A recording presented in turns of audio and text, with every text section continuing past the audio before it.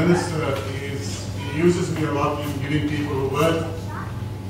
And the young lady that was about to go, because she's in charge of the Sunday school, if you have somebody else that can take the kids in the meanwhile, that's fine, I have a word for her. So I didn't want to call her back, and I need to give her the word that God has given me. I just want to explain something very briefly to you. I'm not going to be teaching on the prophetic this morning. I'm sure your pastor might have covered that area with you. 1 Corinthians chapter 14 says that the prophecy is about edification, exhortation, and comfort. In 1 Corinthians chapter 12, we see it in the 9 gifts of the Holy Spirit.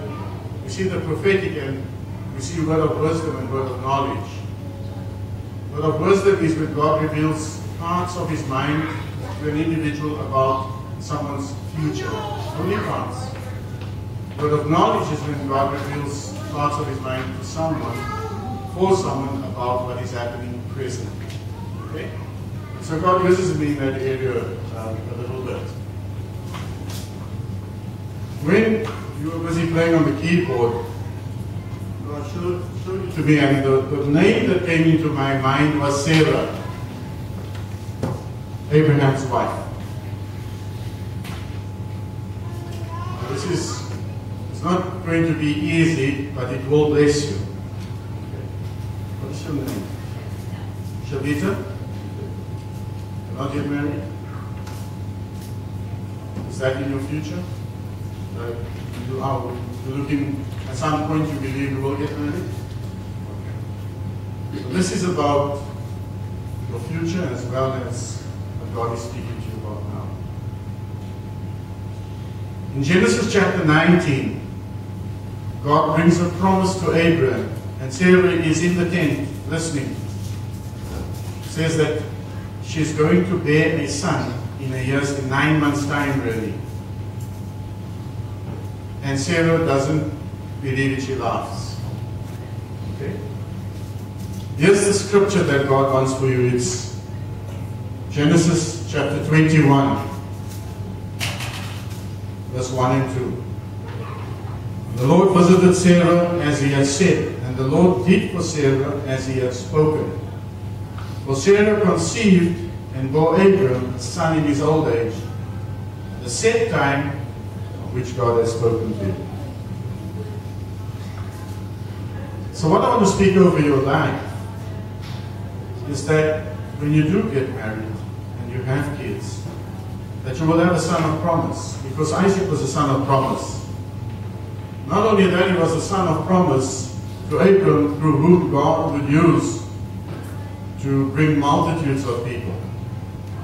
You know that he had 2 sons, Jacob and Esau, and out of Jacob we see the 12 tribes coming. So Isaac was the son of promise. And the son of promise can be real in your life insofar as a son that you will get. That's what I'm speaking over you. But the son of promise can also be God's word in a figurative sense. Promises that God has given us that He's going to fulfill, even if we wait a long time for it. This scripture says God did for Sarah what He said He would. And so whatever promise it is, particular promise that you are holding on to, that might have taken a long time, hold on to it. Because God will do for you what He says He will. You might not have it yet. If you do, that's fine. But if it comes, you hold on to that promise. And here's the difficult part. Don't try and make it happen with man's means. That's what Sarah did. And Ishmael was born. Don't do that. Just wait for God. And it might seem unreal or impossible. It might cause you to laugh because it just doesn't seem like it's going to happen, because it's really not physically possible. But God will do what He said for you. So I speak over you that when you have children, you will have a son of promise that God will use to touch many. Thank you.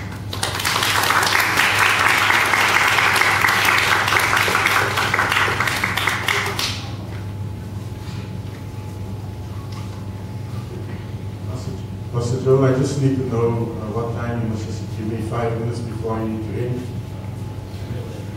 Okay, just let me know, because sometimes this part of my ministry can take a while and then I have to cut. Just be a bit brief on the word. Okay, the next person that I have a word for, and all of the people that I have a word for here, I have never met personally. Okay? I may have seen you, but I don't remember. I may have seen this young man, but I don't remember.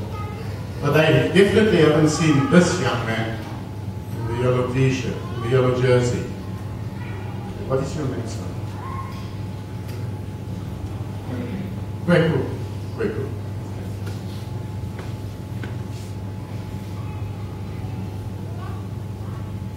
When you were worshiping in front of me, the thing that came straight into my spirit was giant. I thought, okay, in the Bible, giants are not well spoken of. But what God showed me about you is, He said, no, he's not the giant. But he's someone who's not scared to take on the giants. So your scripture that I want to give, and I don't know if Pastor John knows this. You know this young man? Okay. So you can test the word. Is 1 Samuel chapter 17. Was he speaking about David, man after God's own heart? He wasn't scared to take on the giant. From verse 38, we'll read. So Saul clothed David with his armor, and he put a bronze helmet on his head. He also clothed him with a coat of mail. David fastened his sword to his armor and tried to walk, for he had not tested them. And he said, and David said to Saul, I cannot walk with these, for I have not tested them. So David took them off. And he took his staff in his hand, and he chose for himself 5 smooth stones from the brook. He put them in a shepherd's bag, in a pouch which he had. And his sling was in his hand, and he drew near to the Philistine. The Philistine came and began drawing near to David, and the man who bore the shield went before him. And David looked about, and the Philistine looked about, saw David, he disdained him, for he was only a youth, ruddy and good looking.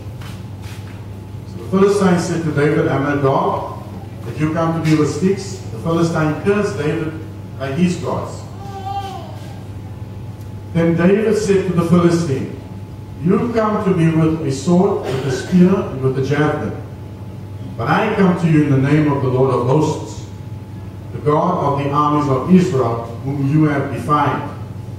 This day the Lord will deliver you into my hand, and I will strike you and take your head from you. This day I will give the carcasses of the camp of the Philistines to the birds of the air and the wild beasts of the earth, that all the earth may know that there is a God in Israel. That's the scripture for you.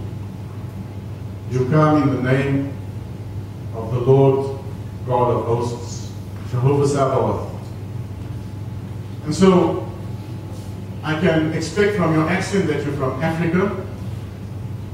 I am too. I'm from South Africa.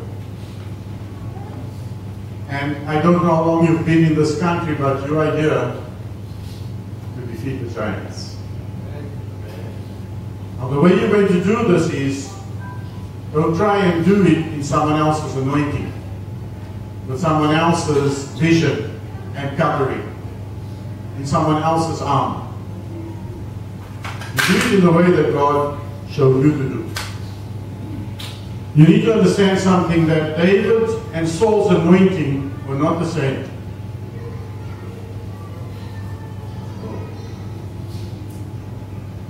When Samuel anointed Saul, do you know what he used to anoint him with? A flask, a pitcher. It's a man-made vessel, because he was man's choice. God didn't want a king in Israel at the time. He wanted the prophet Samuel to lead them, but they wanted to be like the other nations. And so, man made instrument for his anointing. But you know what God used to anoint David with? A ram's horn. A ram is a God-made vessel, not a man-made vessel. And So you need to walk in the anointing of God, not of man, not man's way, God's way. And then you stand strong against the giant. And so people will know that you serve Jehovah Sabaoth, the God of hosts, that there is a God amongst Christians, amongst these people. God has brought you all the way from Africa. Wherever God is going to lead you, however He's going to use you in this nation, you're going to take on the giants.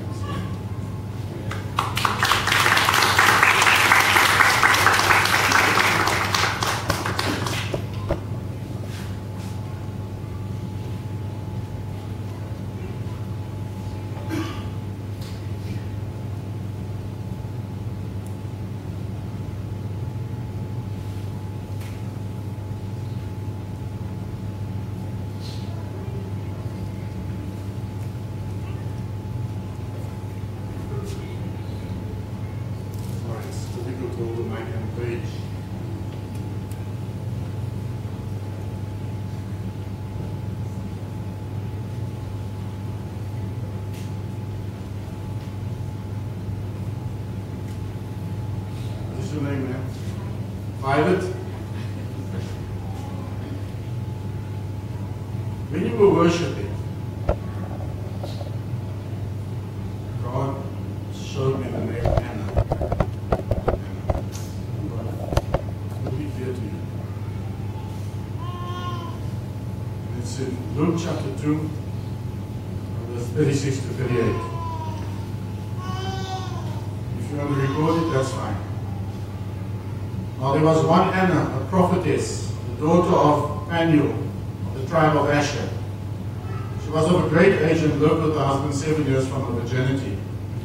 And this woman was a widow of about 84 years who did not depart from the temple but served God with fastings and prayers night and day.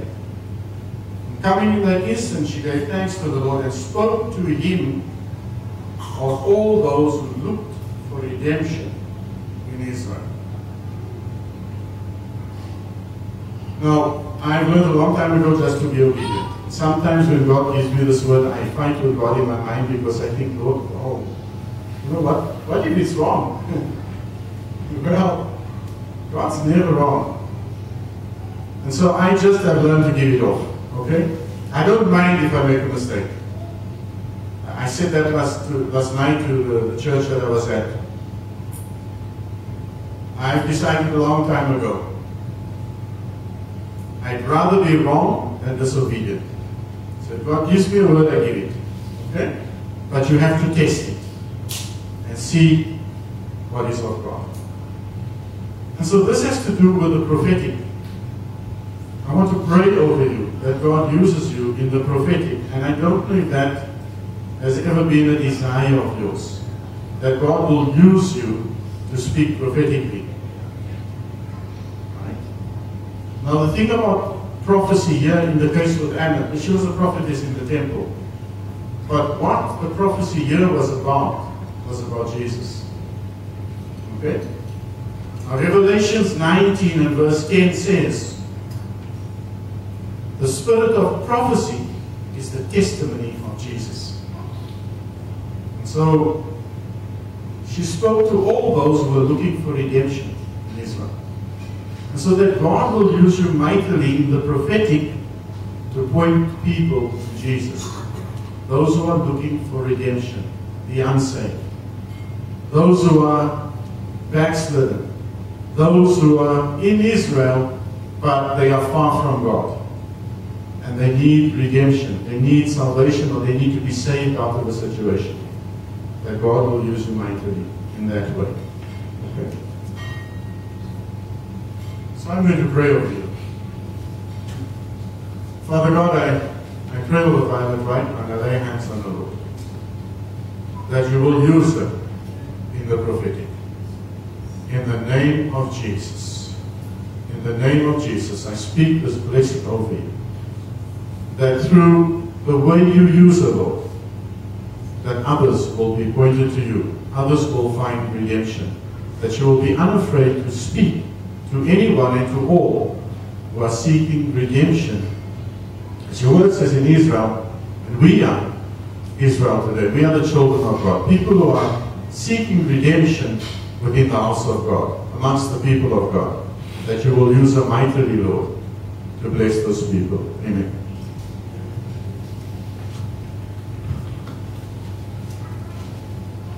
Then one more.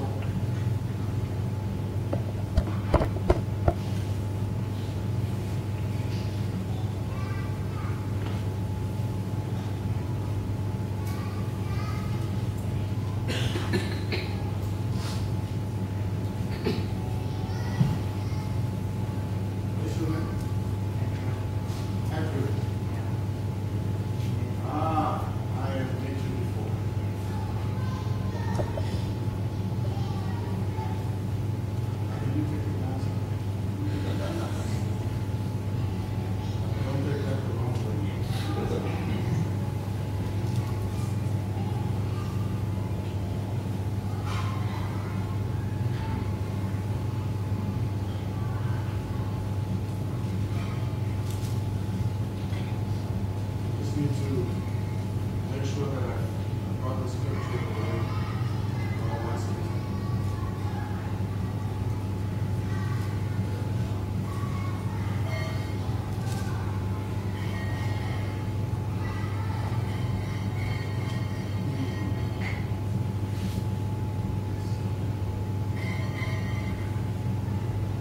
This is Acts chapter 9. What I saw when you were busy playing the guitar, God just shows me, and I expect that Pastor Joel knows as well, gentleness. Somebody who has a gentle spirit. And God gave me the name Barnabas. Now Barnabas means son of encouragement. Okay, so there's someone that is an encouragement and that will be quick to encourage someone rather than break them down.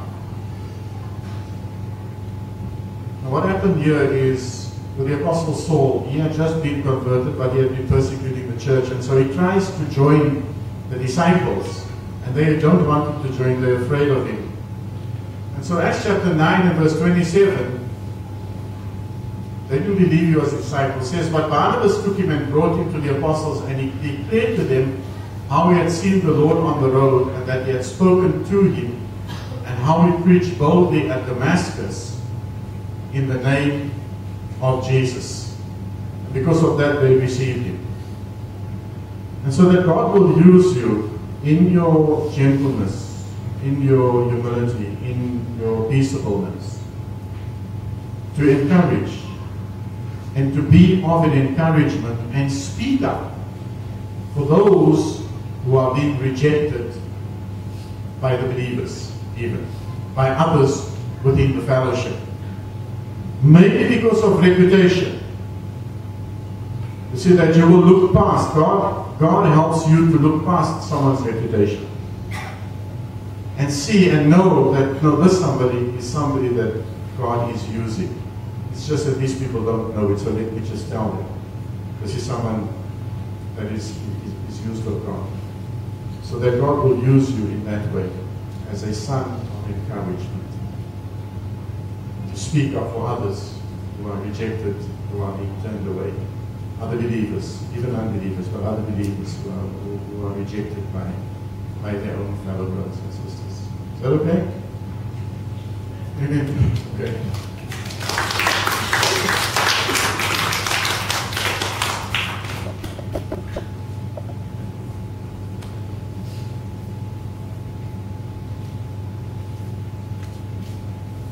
If you can go in your Bibles to 1 Peter chapter 2.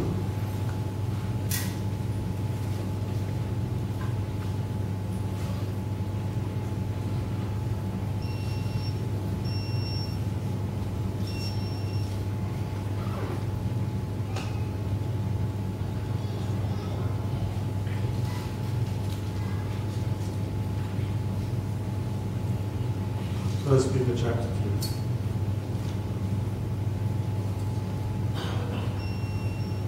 What time does this service normally end? 12 o'clock? About 12:30 for the latest? Okay, that's fine. God has already spoken quite a bit through His Word this morning. So I'm going to just move fairly quickly. To read from verse 1.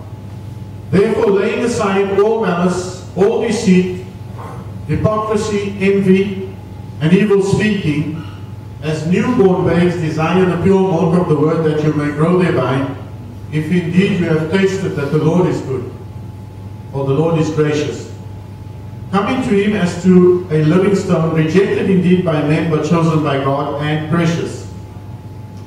You also, as living stones, are being built up a spiritual house, a holy priesthood, to offer up spiritual sacrifices acceptable to God through Jesus Christ.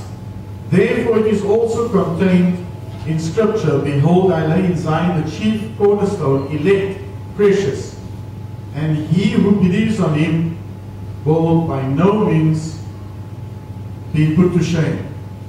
Therefore to you believe He is precious, but to those who are disobedient, the stone which the builders rejected has become the chief cornerstone and a stumbling block and a rock of offense. The main scripture verse is verse 5. You also as living stones are being built up a spiritual house, a holy priesthood, to offer up spiritual sacrifices acceptable to God through Jesus Christ. So the title of this message is A Spiritual House. That this house of Victory Center or Victory Church is a spiritual house that offers up spiritual sacrifices, not carnal sacrifices. That's why the scripture starts off laying aside all malice, all evil speaking, all deceit. When you interact with one another, you lay all that aside because you are coming to Him, the chief cornerstone. Right?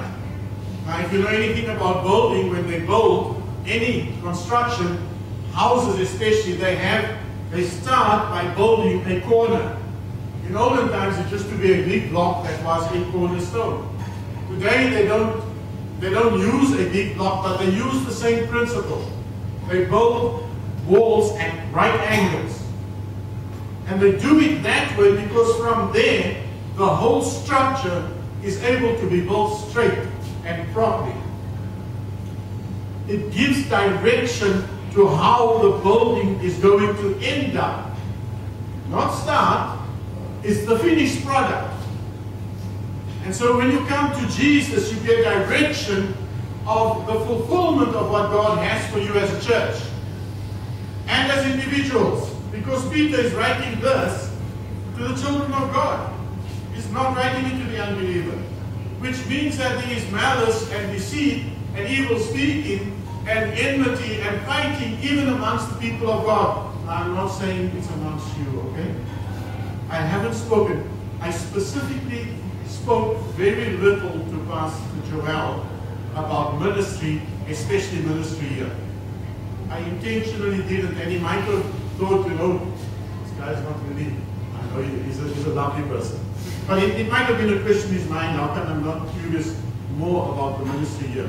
I prefer to do that so that when I say things, the devil won't get a foothold and people think, oh, he's been speaking to the pastor. That's why he's saying these things. No, I want God to reveal things to me. And so if God is dealing with certain issues, that's fine. But it's a spiritual house, and you saw the illustration of the Holy Spirit. We have got to do things through the leading of the Holy Spirit because He is the part of God. He is God here on earth. Jesus said, I won't leave you without a comforter. I'm going to the Father, but I'm going to leave the Spirit. The Spirit of truth will lead you into all truth and will show you everything of the Father, in John 14. And whatever is the Father's is mine. So He's going to show you everything that is of Jesus and of God. Now in Matthew chapter 16, there's a very interesting verse, a portion of scripture, should I say. Jesus is with the disciples and He asks a question. He says, Who do men say that I, the Son of Man, am? And they say, oh, well, some say that you're Elijah. Some say that you are the prophet. Some say this and that. He says, okay, but now who do you say that I am? And Peter says, you are the Christ, the Son of the living God. In other words, the anointed one, the Son of the living God. And he says, blessed are you, Peter, for flesh and blood has not revealed this to you, but my Father who is in heaven. And on this I say to you, on this your name is Peter, and on this rock I will build my church. God is busy building His church on the rock of Jesus Christ, we know. But He's busy building His church on the rock of revelation that comes from God, not man. Because He said, who do men say that I am? And men had it wrong. He was not some prophet. He was not Elijah who was to come. He is the Christ. He is the Christ, the Son of the living God. So you need, as a Christian, to walk in revelation that God gives you. In the world today, there are many philosophies. There are many doctrines, even within the church, that is not of God. So how do you know that, Pastor? You know how I know? I check it against the Bible. That's all I do. And if I cannot find scripture to support what I see, then I don't accept it. I don't condemn it.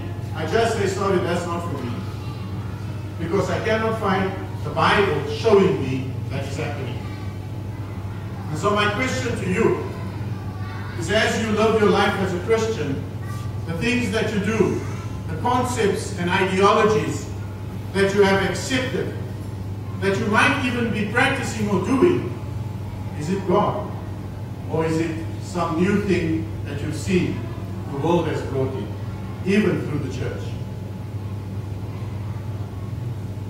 I didn't want to have to we just wanted to give this to you as the senior or lead pastor. What God is saying. There will be lots of opportunity to do what other ministers are doing that may be working well. We don't argue with success. But someone, the way God uses someone in their ministry, God may not choose the same way. I can guarantee you this, that if you do it the way God wants you to do it, you will be successful. Okay? You say, well, what is success? Is it the church full of people? No. That's fine, that's just a byproduct. You know what success is? It's obeying the will of the Father. That's what success is. You show me a Christian who is successful, I'll show you a Christian that listens to his God and does what his God says. And so God says that you are a spiritual house being built up, right? To offer spiritual sacrifices. And so you as living stones are coming to Jesus. And so you know what's going to happen? It's going to be recognizable that you are different. You are different. Yes, you are not going to fit in.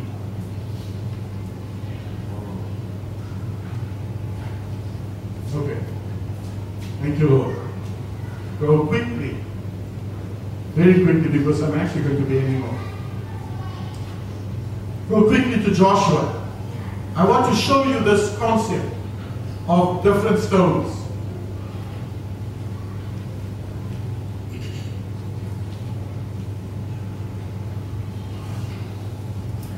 Joshua, okay, get there quickly.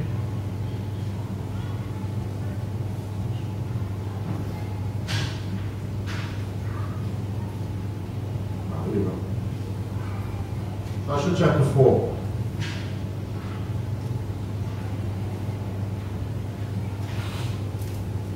Read very quickly from verse 1.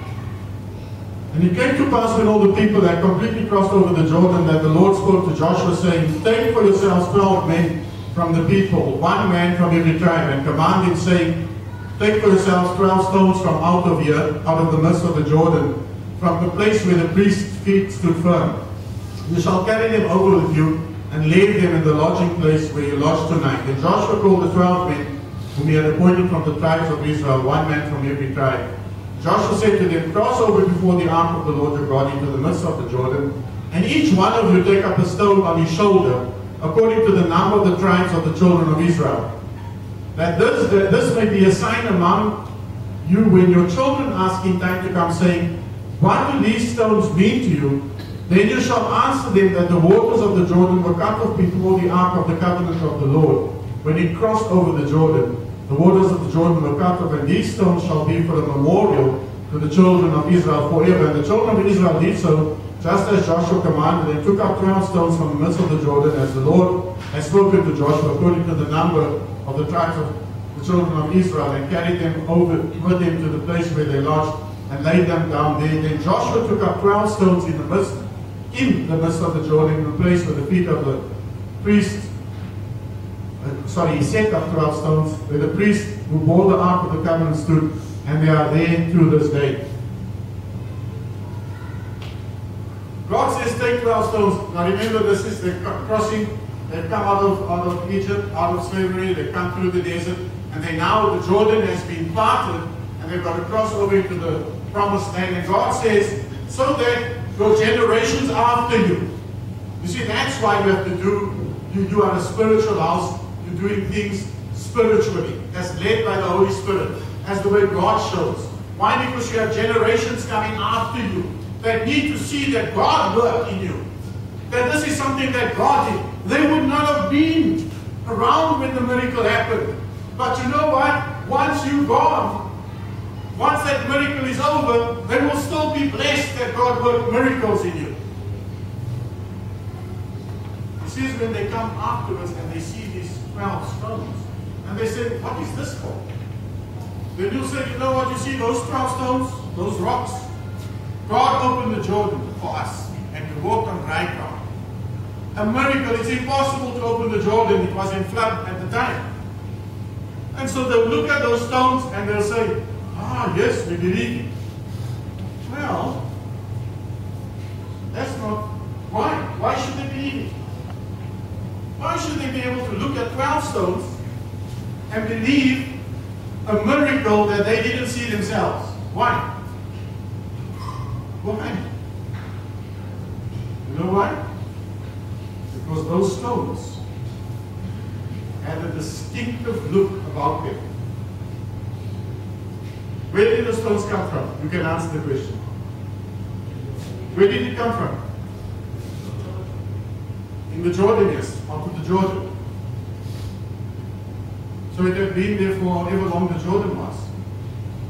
What happens to stones when water flows over them over many years? Sorry? Has anybody ever taken a stone out of a river that's been there for many years? Have you ever taken it out? There's one thing that is very distinctive about it. What is it? It's smooth. It's smooth. A stone that comes out of a river is smooth, compared to a stone that's just laying on the ground that's not in the river. You see where I'm going with this? Yeah. Before that river came, right? You know that the ground is just normal and then rivers come through geography, and geography students know how that works. Those are just normal stones with sharp edges, funny looking, all strange shapes. And then the river starts to form and it starts to flow. And over years, over time, that water starts to wash away and work away the roughness of the stone. And it becomes smooth. And something about a smooth stone, it's very appealing. It's very nice to look at. Right? You build up a spiritual house, offering spiritual sacrifices. You need to stay in the flow of the Holy Spirit. Because water speaks of the Holy Spirit. You need to stay in the Word of God. Because water speaks of the Word of God. When you stay in the flow of the Spirit, He will work away the rough edges. You see, those stones, those 12 smooth rocks, they look different to all the other rocks around them. They were smooth and the other rocks were all different shapes, sizes, jagged, were points out of them, able to hurt somebody. But not the smooth stones. You could rub it, you could feel it, no problem. And sometimes we need to stay in the Spirit because we still have some rough edges. And when we are not in the Spirit or we don't have the Word of God controlling us, then sometimes it can hurt someone, you know, can scratch somebody. They were different. But here's something else that I want to show you. Joshua took 12 stones from the ordinary stones and put them in the middle of the Jordan. Check it. The Bible says, so Joshua took 12 stones and set it up in the middle of the Jordan. Why? Here's the other lesson for you as a church and as individuals. God wants you to get, you see, outside of your Christianity, outside of this ministry, you are living in a place, there are a lot of rough stones. They need to be taken and set up in the flow of the Lord, in the flow of the Holy Spirit. They need to come to Jesus. They need to get involved. If they believe in Jesus, the river of living waters will flow. They need to come to Jesus so that they can get into His flow, into His Spirit, under His Word. And God can also start working away the rough edges so that they will also become recognizable from other rough stones. And so this morning, what God wants you to know is that you are to be a spiritual house.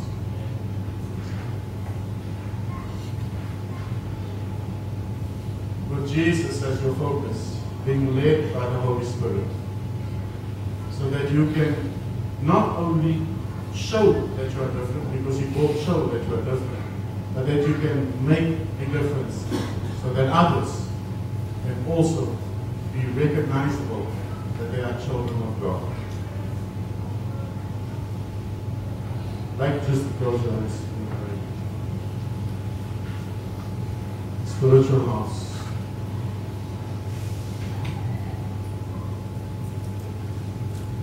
I'm just a messenger of God. And so I bring a message. When I bring a message, I do an altar call. So it's up to you whether you will obey or not. So I'm going to make this altar call. It won't be easy, but if you will obey, if you will respond to God, then God will change things in your life.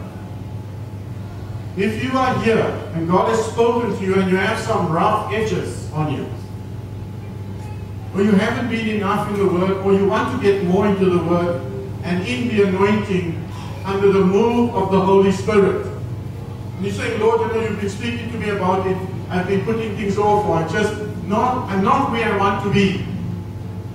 I want more. I want to make a difference and I want to show that I'm different, and it hasn't been the case. But I want that to change right now. If that is you, I want you to get up and come forward. I want to pray for you. If that is you come forward. I want to pray for you.